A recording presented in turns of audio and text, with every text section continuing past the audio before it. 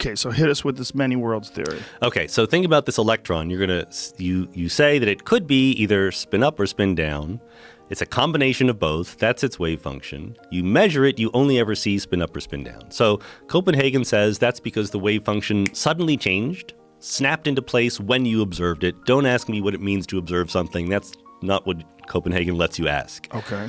Many worlds says what you're missing is two things. Number one, you're a quantum system. You're obeying the rules of quantum mechanics. You're made of atoms and electrons and so forth. You have a wave function too, okay?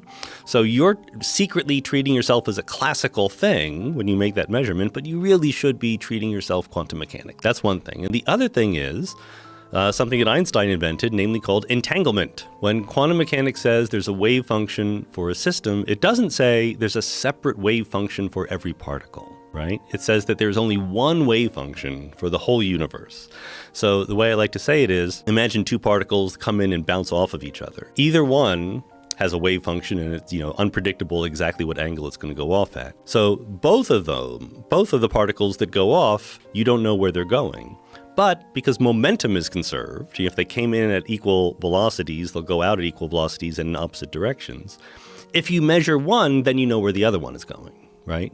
That's entanglement. The observed state of one system can be related to the observed state of another system.